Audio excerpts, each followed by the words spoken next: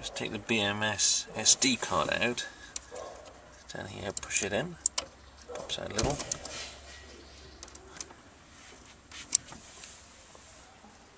Okay. And then I'm just going to put that straight into an SD card holder into the slot there so that I don't lose it. Okay, so we have our data on our USB stick.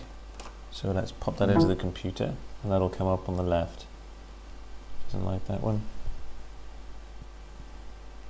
Okay, there we have it. So this is the SD card. I'll double click it and here we have our day files. What I will do is copy the last 8 days of data to a local directory. This is what you may have to do if you're asked to send data.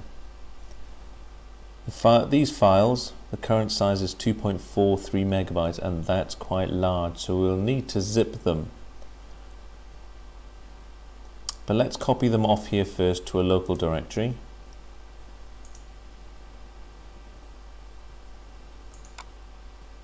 And let's put them in this directory called local BMS.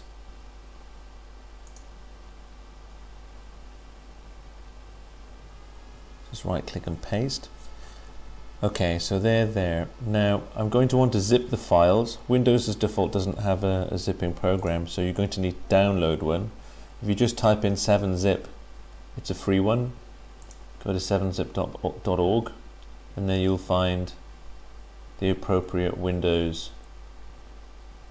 executable downloadable files. It's 32-bit and 64-bit. So check what your system is and download the right one. Okay, so I have that downloaded already and it appears here. I can see it here, 7-zip. Now I want to add that to an archive.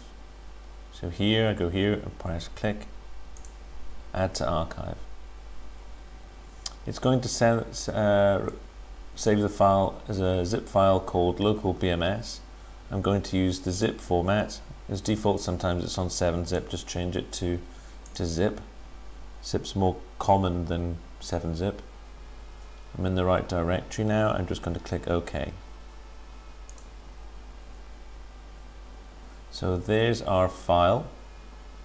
So our 2.4 megabytes file has now been compressed to 164 kilobytes.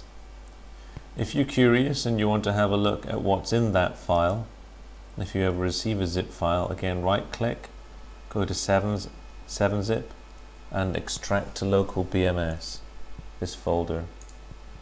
We'll extract to a local, we'll create a new folder, that's what that option does, and it'll extract the files into it.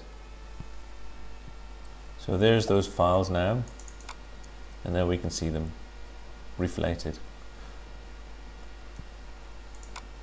So this file is the one you'll want to attach to an email, and that size is much easier for your email application to handle. Okay, thanks for watching.